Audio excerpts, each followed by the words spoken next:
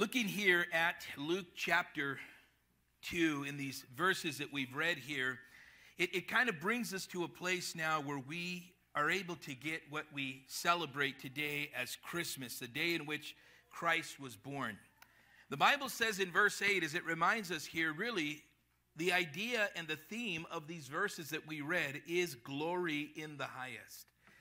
And notice the statement that's being made here, that the Lord, in his mercy and grace, appeared to these shepherds. And I love this because when you consider shepherds in the Bible, this is like the most insignificant job, if you will. Remember when the children of Israel were there in Egypt, as they went there with their father, Jacob, and Joseph brought his family there after the famine. There was an interesting thing that transpired because they came as shepherds into Egypt. And the Bible says here that they were able to gather some land there in Egypt, but the Egyptians viewed the task of shepherding as something unclean. So it wasn't something looked upon favorably, but it was a common practice among the people of Israel. And even the greatest king Israel ever had, David, was a shepherd. God would use shepherding as a model or a tool, if you will, to lead his people. But if we look at it from the perspective as the world would consider these shepherds, like the people of Egypt did, we could say that God came to those who were perhaps maybe not significant. He came to the lowly. He came to those who would go and share with those that this Jesus would be born. And so as the angel appeared to them, the Bible says here that the night really it receded with the light of the angels. It illuminated. It says it shone around them, and they were greatly afraid. Now the fear obviously is a common response. It's one perhaps blown away by this appearance of this angel, but then there is a fear of not knowing what this is. What they knew was it was something greater than them. And this fear is, in a sense, maybe not a fear of timidity, but more of a fear of reverence. They perhaps recognized that there was something holy about this. And then the angel said to them, "Do not be afraid." That is part of the Christmas story, that we don't have to fear anymore, that we don't have to live in fear, that we don't have to be men and women who struggle with fear, that we can trust that the Lord removes fear. The Bible says perfect love casts out all fear. And we can trust in that the Lord is the one who provides the means by which fear can be casted out. In the same way here, the angel says, "Do not be afraid, for I bring you good tidings of great joy, which will be for all people." This is the news. This is the good news, that fear can be dealt with, that there is a message. And really, this is what the angel is saying. Good tidings means good news of great joy. We sing this song, "Joy to the world, the Lord is come," right? Let earth receive her king. The idea behind this truly is that joy only comes from the Lord. So today, like any other day, obviously not just today, but today should be that gratitude to the Lord that we have joy in our life because Jesus came into the world. God was faithful at keeping his word. So we see here fear cast out, replaced with joy to be received, not only for shepherds, but it says here for all people. If you really think about this, notice how he came to the lowly, but it's also saying this message is for all. And that's the beauty of the Christmas story, that it is for all, not just a specific class or group, but for all. Like John chapter 3, that famous passage that we always quote in regards to God's purpose and plan for humanity, the Bible makes it very clear in this message, if you will, in John 3:16. For God so loved, notice what it says here, the world. For God so loved the world. It doesn't say that God loved the perfect, that God only loved those who are of great importance. No, for God so loved the world, everybody that's in this world. God loves them. And it goes on to say here that he gave his only begotten Son, that whoever, it goes back to that same thing, the whole world, whoever believes in him shall not perish but have everlasting life.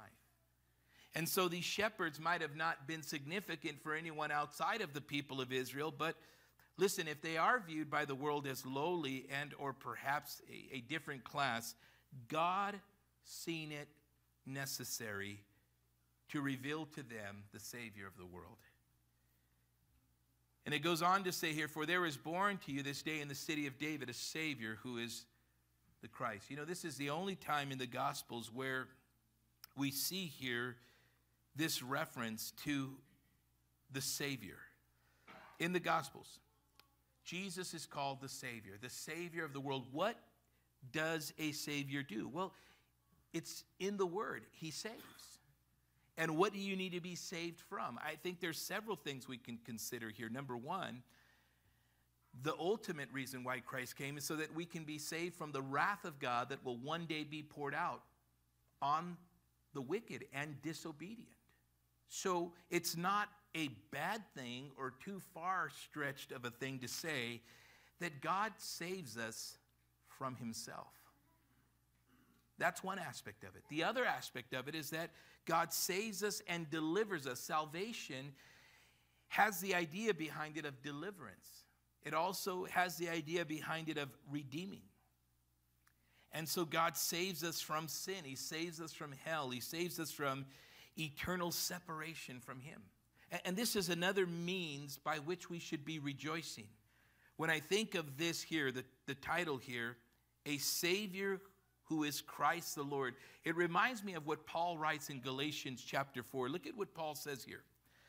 Paul says this, but when the fullness of time, verse 4, had come, God sent forth his Son, born of a woman and born under the law, to redeem, notice the purpose, the mission, to redeem those who are under the law, that we might receive the adoption as sons.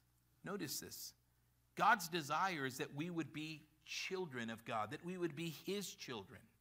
So he sent the means necessary to be able to make that happen in our lives. And then it says in verse 6, because you are sons, God has sent forth the Spirit of his Son. Now this is speaking about the Holy Spirit into your hearts, crying out, Abba, Father. So God sends his Son to redeem people so that we can be part of his family, it says in verse 5. And then God gives us his Spirit so that we can live, that we can yearn, that we can long to be with the Lord, to trust the Lord, to follow after the Lord. And then it reminds us that our lives are different as a result of God's doing. In verse 7, it says, therefore, you are no longer a slave, but a son. Isn't that an amazing thing? You're no longer a slave, but a son. And if a son, then an heir of God through Christ. You know what an heir means? An heir means one who is going to inherit. So all of us have an inheritance coming. That's a good Christmas, gift. Put it that way, amen? So we're co-heirs with Christ, but we're an heir of God. You know what that means? That means that everything the Father has given the Son will also be given to us. Everything. Eternity. God is an eternal God. How can we be heirs of God? Well, we receive eternal life. And I'm always reminded of, remember what John is writing in John chapter 15, where right around verse 9, he talks about this love. And he talks about just the value of God's love. And what Jesus says to the disciples, John records it, but it just reminds us of what it is to be an heir or co-heirs with Christ and co-heirs with God. Jesus says, as the Father has loved me, I also have loved you. There is what it is to be an heir. As the Father has loved me, I also have loved you. Notice that there's no indifference there. The love that the Father has loved Christ the Son with, Jesus in turn says the very same power, the very same weight, the very same measure, the very same way I have loved you. So if one would say, well, I've never really experienced the love of the Father, but I know the love of Christ. Christ would say, if you know the love of Christ, you've known the love of the Father. That God doesn't leave us wanting. He doesn't leave us lacking. God gives us all that we need, and he does it liberally, and he does it faithfully, and he does it by demonstrating what we are celebrating today, that he gave us his Son, Jesus. For what purpose? Well, we just read it in Galatians 4. To redeem those who are under the law.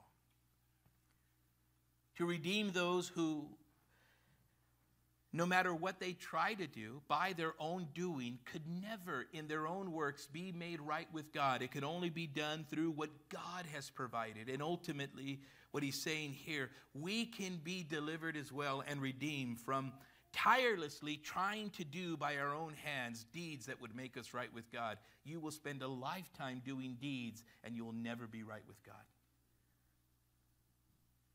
So God didn't send his Son Jesus so we could live a life under the law, but that we can live a life that is freed from the law. A life that is experiencing grace. And we might say to ourselves, we don't deserve it. That's exactly what grace is. And the beauty of this here is that this is what Paul sums up. In a sense, you could say in Galatians chapter 4 is the Christmas story. Then he says, arm yourself with this. You are adopted sons and daughters of the living God. You are heirs of God through Christ. You are co-heirs with Christ. He says, you're no longer a slave, but you're a son. And if you're a son then, pretty much he says, this is my paraphrase, then live like it. Live like Christ has come. Live like all the promises of God are yes and amen in Christ Jesus.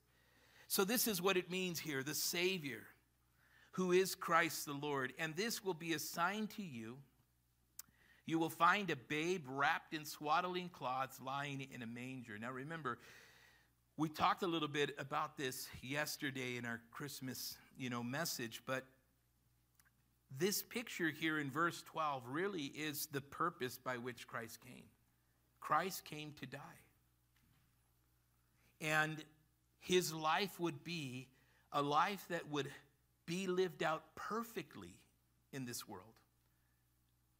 A perfect life without any infractions, without any sin, nobody could ever say he did this bad or he did that bad. I mean, many can say a lot of things about us, right?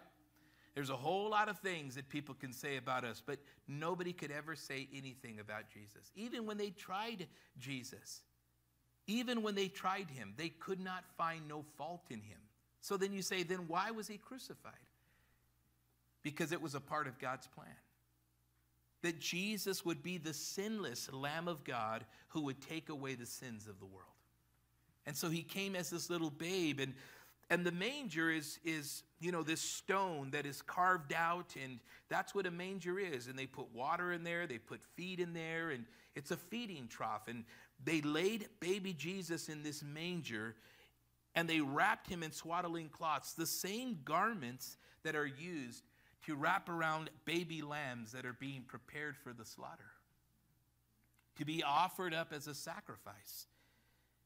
They wrap Christ in the same thing. It's like the image there and the picture, and if you really think about it, it's not a nice scene. Neither was the cross. The manger was a place where animals would eat and use the restroom, and, nobody slept there.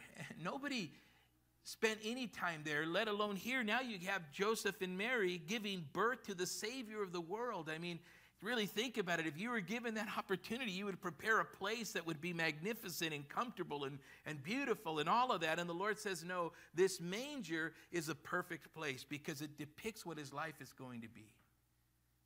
Given for the mess of this world. And wasn't that what our life was? Wasn't it a mess before we came to the Lord? Anybody here? Or you guys were all perfect, huh? I get it. I mean, our lives were messes. Mine was. Yours was. And sometimes we might forget the mess that God pulled us out of. But a time like this, Christmas, should always remind us of the cesspool of humanity that Christ came down into, but also the mess that Christ saved us from. And suddenly there was an angel, a multitude of heavenly hosts praising God and saying, "Glory to God in the highest." You see the word there, highest, that actually has the idea of heaven.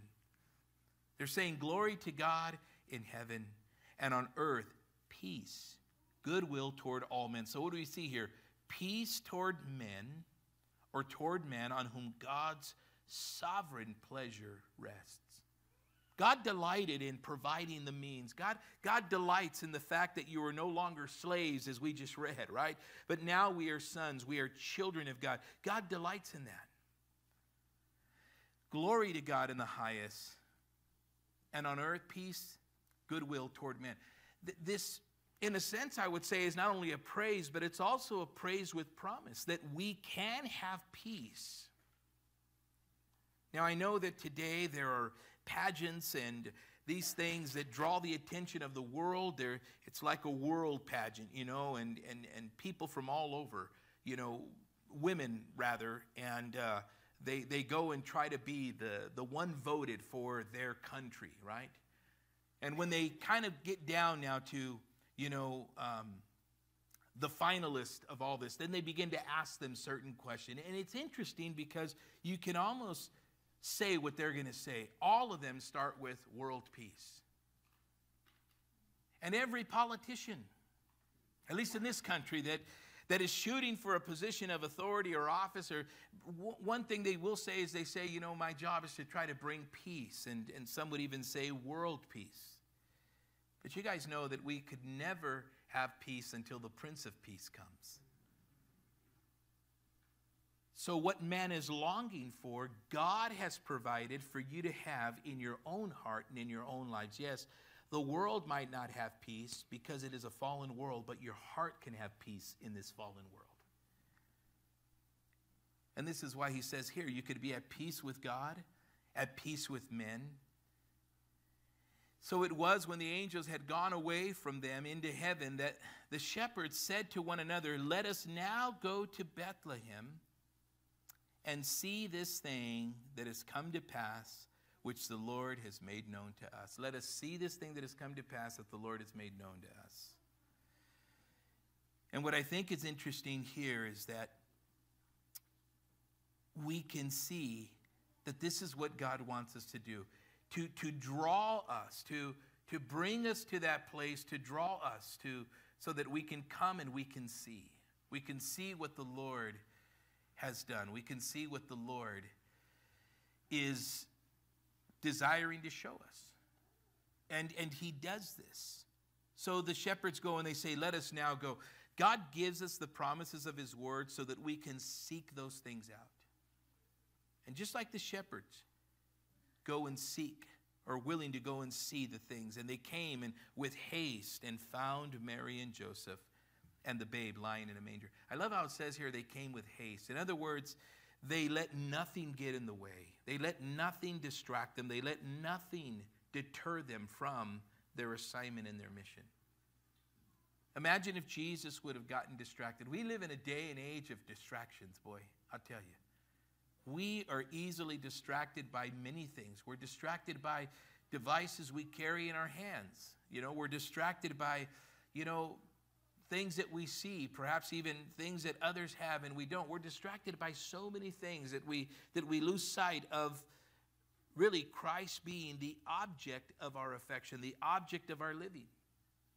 And those distractions are there, rightly so, by the enemy, wanting to distract us from experiencing this joy and this peace, this removal of fear that we see, all the things that have come now with the babe that they're going to look for in this manger. And it says here that they found Mary and Joseph and the babe lying in the manger. In other words, just like it was said.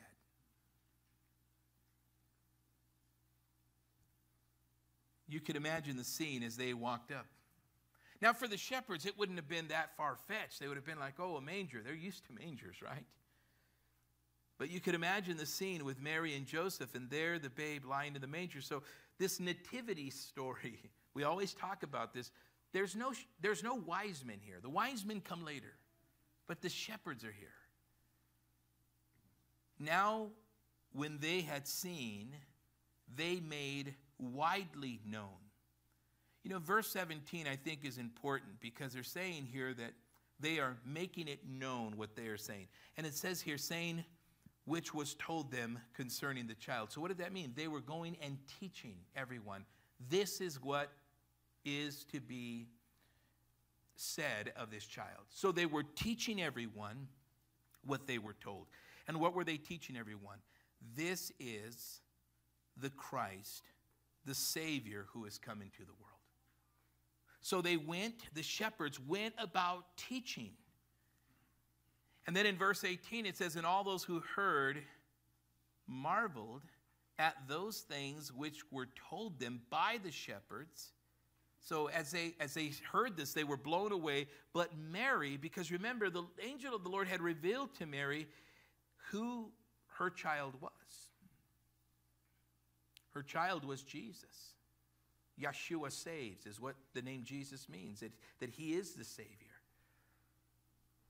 That ultimately her son coming into the world will be Emmanuel, God with us.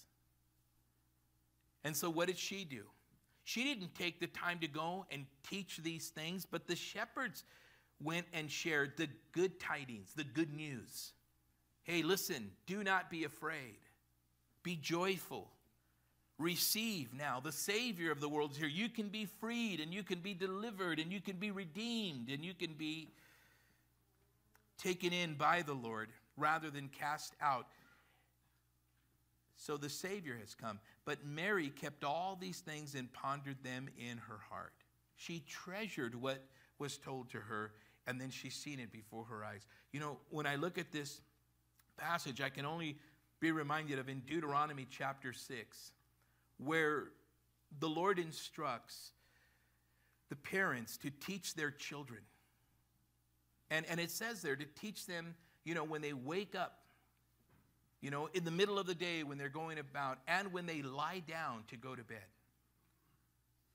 Morning, noon, and night.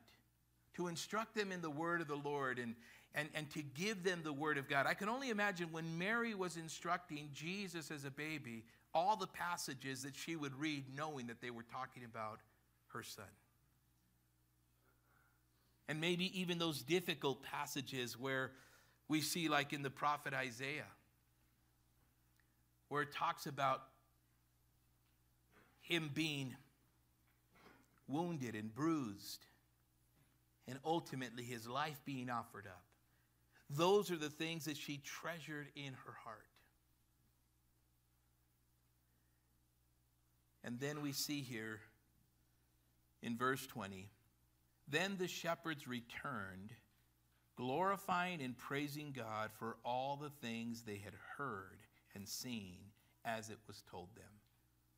As we kind of wrap this up here, there's a couple of things you want to look at. Number one, the shepherds begin to teach. And I think for us today, that's just something we can take away from this, is we can teach. We can teach our children. We could also teach those around us at work and, relationships that we have. Maybe not so much teaching the Bible, but you can live the Bible out for others to see. You know, it's an interesting thing. People say, I just want to share the Bible, but I don't know the word. And I always tell them, well, you might not know the word, but you can obey it and live it out for others to see. And then they're like, oh, no, I'd rather teach it. No, listen, we got to practice what we preach and teach. Doesn't say perfectly, but at least attempt to. And you might say, well, I just need strength. Well, we just read it in Galatians 4. He's given us the Spirit of His Son. He's given us the Holy Spirit.